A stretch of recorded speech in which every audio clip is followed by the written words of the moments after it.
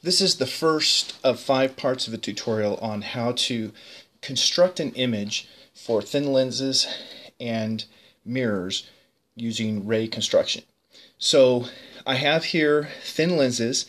In both cases I have parallel incident rays. That is, I have light coming from the left side that is all parallel rays. You can see here that each one of these rays is parallel to the one above it. Now, with those parallel incident rays, we have on the right side, in the converging lens, they all come together because of refraction. And so, with them all coming together, we define a single point that is labeled here as F. And the single point is the principal focal point. It's not the only focal point. We will define also a secondary focal point that is symmetric to that on the other side. So if I take this distance, we call the distance here the focal length. We use a lowercase f to indicate the focal length, a capital F for the focal point. And if I go back in the other direction, that same distance, then I'm going to have a symmetric focal point on the other side, and I tried to make these the same distance. So that symmetric focal point would be somewhere around here, and I will label that as an F prime, and that's the secondary focal point.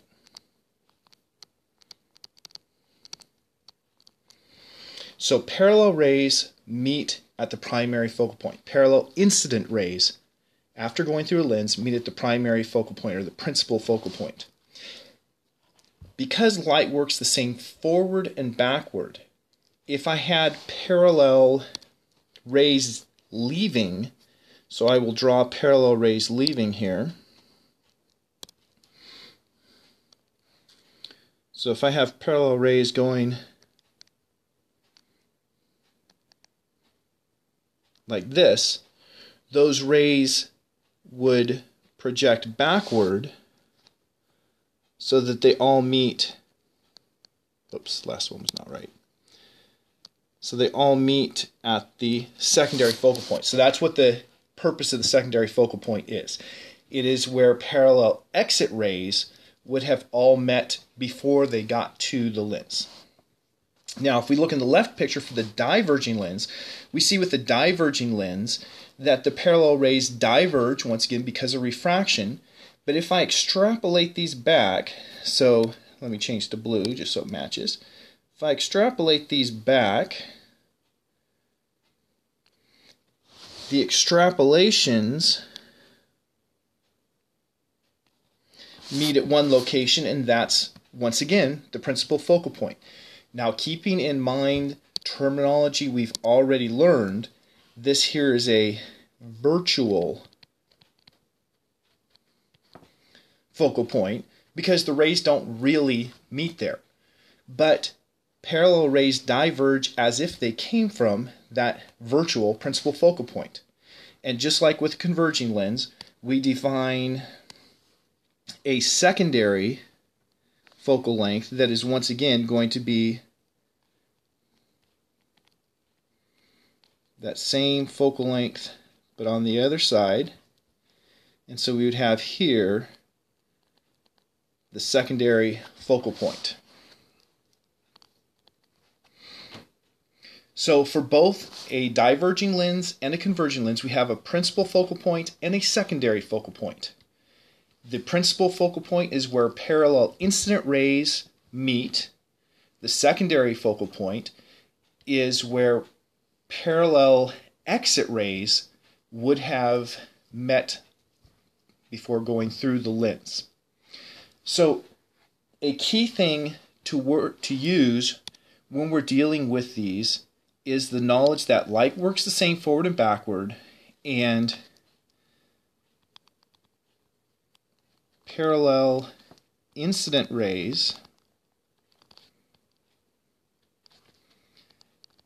pass through the primary focal point F.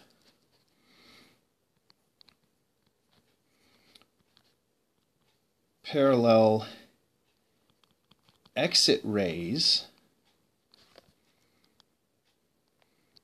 passed through the secondary focal point f prime. And for a converging lens, you have a real principal focal point. For a diverging lens, you have a virtual principal focal point. That goes along with the focal length for diverging lens is negative,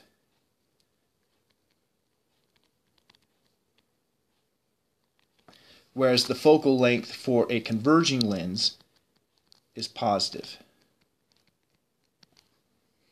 So that's the rules for lenses. Now if we go to mirrors, for the mirrors, if I have parallel incident rays and I have a concave mirror, those rays, following the law of reflections, angle of incidence equals angle of reflection, come back and meet at one point. What should we call that one point? Exactly. We should call it the principal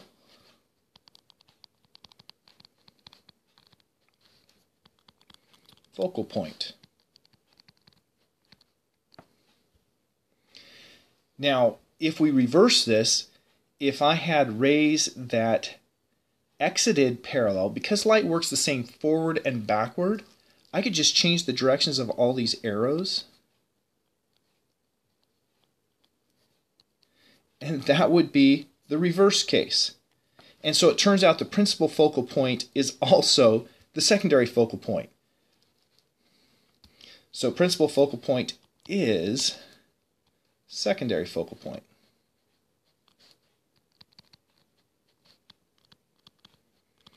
Now this concave mirror, because the rays actually met, this is a converging mirror. So a concave mirror is converging. Here's a convex mirror. Parallel rays come in, they spread apart. But as you can see in the figure, the extrapolations of the reflected rays come back to meet at a principal focal point. And just like with the converging, this one's diverging, I shouldn't say one word while I'm writing the other.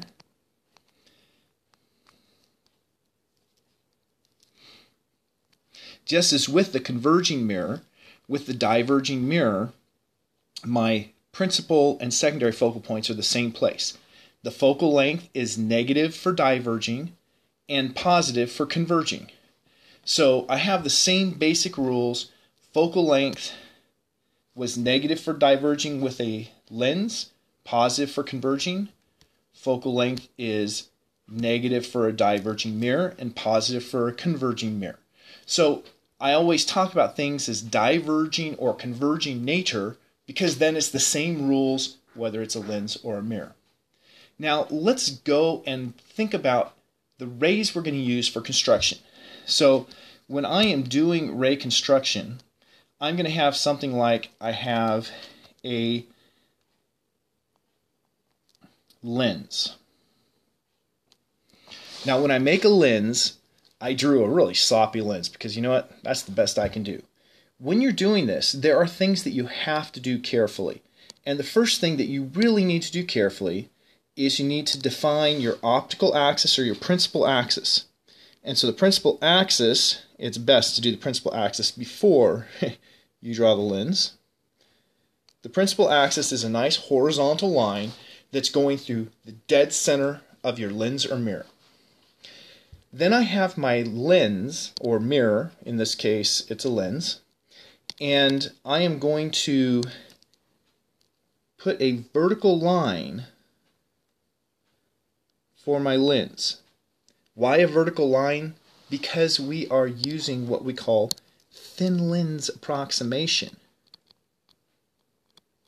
The thin lens approximation is that the width of the lens is negligible. So that vertical line represents my thin lens. I have my edges on there showing me that it's a converging lens, but those are really not important to me. What's important is that I have that converging type of lens and I have everything is going to occur at that center line. Now a few more things that I must identify. I need to put on here where the principal focal point is and where the secondary focal point is. So I'm just going to count out boxes here. 1, 2, 3, 4, 5, 6, 7, 8 boxes. And that's my principal focal point. So I'm going to put a capital F there for principal focal point. Now I'm going to put my secondary, the same 8 boxes. 1, 2, 3, 4, 5, 6, 7, 8. But this is on the other side of the lens. And that's my secondary focal point. Now keep in mind the distance from the secondary focal point to my lens is the same as the distance of the principal focal point to my lens. And we call that distance the focal length. Now that I have drawn my principal axis, get that in.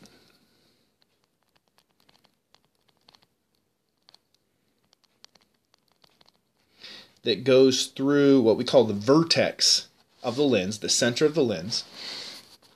And I have my secondary focal point and my principal focal point.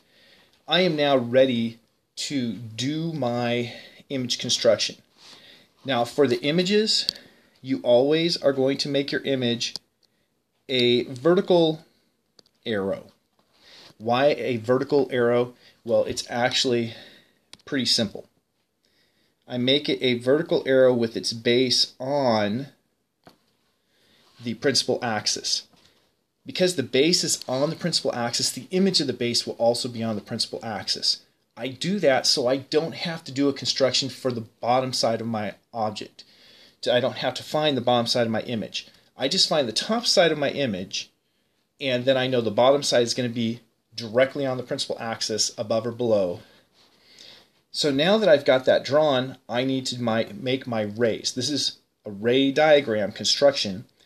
And for the ray diagram, I'm going to use 3 rays. And those 3 rays, I will color code them as magenta, blue, and red. So first the magenta. My magenta ray is going to be what we call the parallel ray. It's going to start at the tip of my object and go parallel to the principal axis until it hits that center line of my lens. Now that it's hit the center line of my lens, we saw from the previous slide that a parallel incident ray has to refract and go through the principal focal point. So there is my parallel ray. And so I'm going to name this the P ray for the parallel ray. So that's ray number 1. Ray number 2 will be a ray that does just the opposite of what my parallel ray does. What goes in parallel, the incident parallel ray has to come out through the focal point. So if I make a ray that goes from the tip of my object, whoops, forgot to turn on the line, from the tip of my object through the secondary focal point and then hits my lens, it should come out parallel.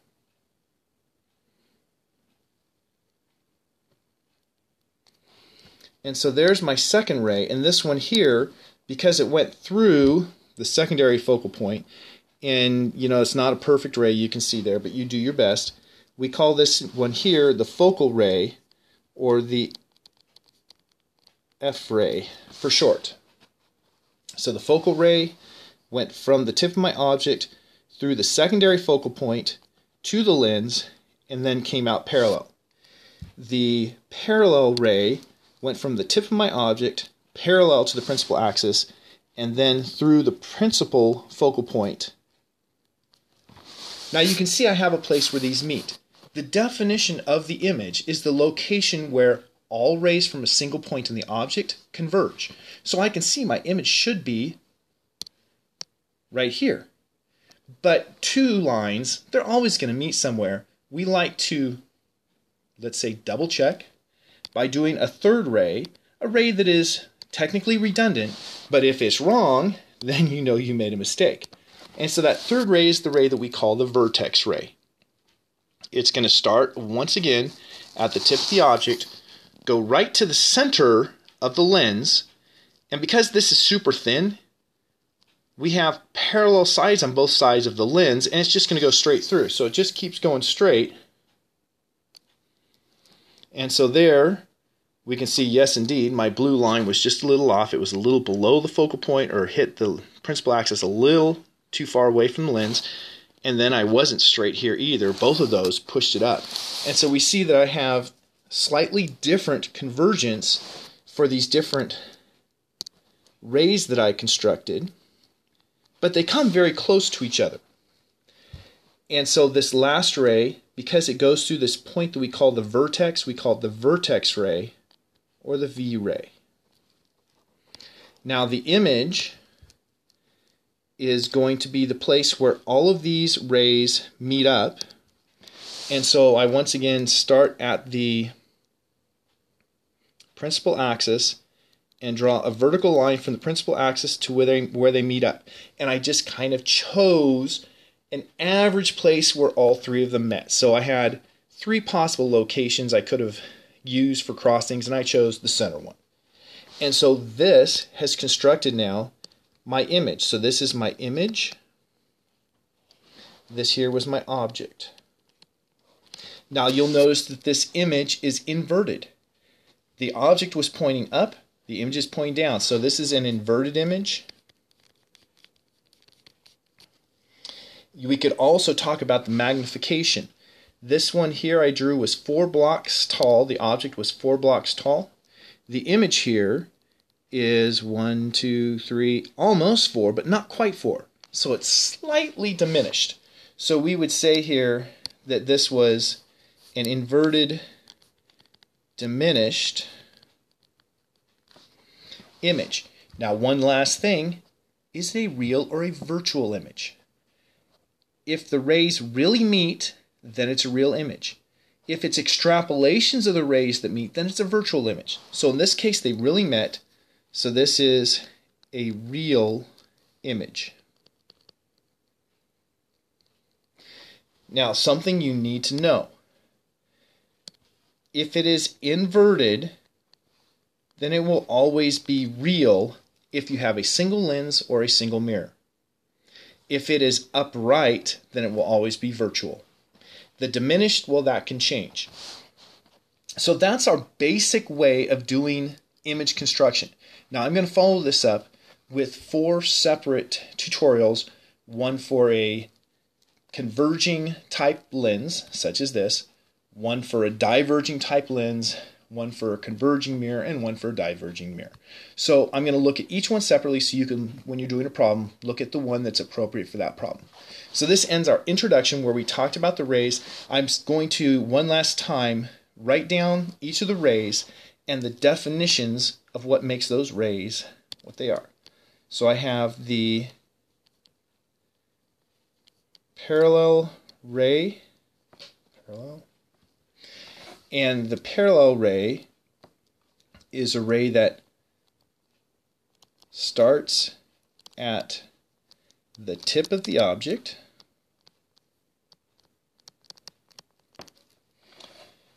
and then it runs parallel to the principal axis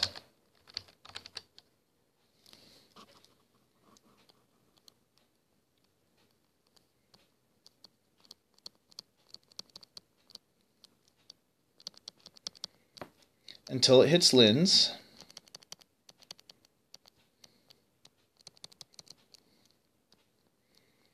or mirror,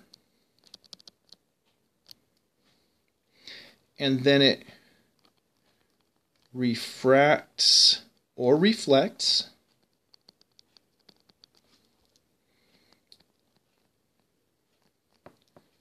through principal focal point. So that's our parallel ray, or as I called it, the P ray. Okay, our second ray that we did was the focal ray. So we have the focal ray, or as I called in my picture above, the F ray. And just as with the parallel ray, it's all rays, it's going to start at the tip of the object,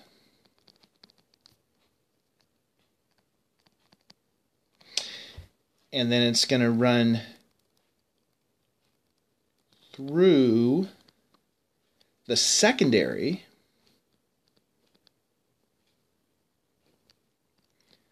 focal point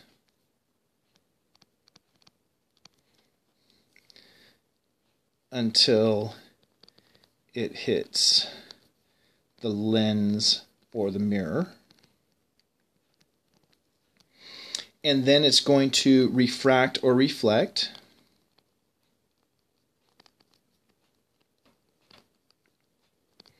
parallel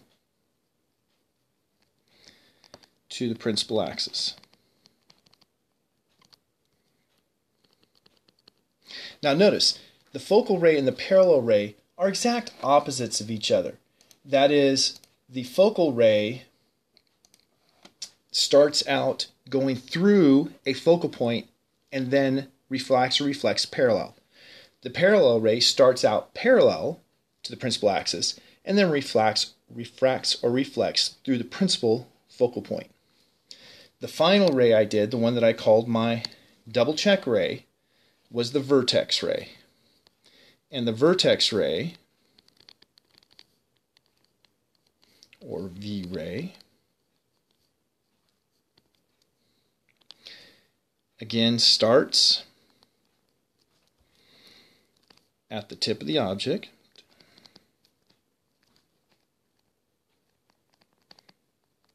but then it just goes straight through the vertex. It doesn't bend at all. It gets to the lens or the mirror, and it doesn't refract if it's a lens. For the mirror, it will reflect symmetrically. With mirrors, I haven't shown a mirror yet, but with a mirror it's a little more complicated. But it's a symmetric reflection so that it comes down directly below or above, as the case may be, the starting point, the object. So we have those three rays, and we're going to use those three rays for every single ray construction. So this will end our first of the 5 tutorials.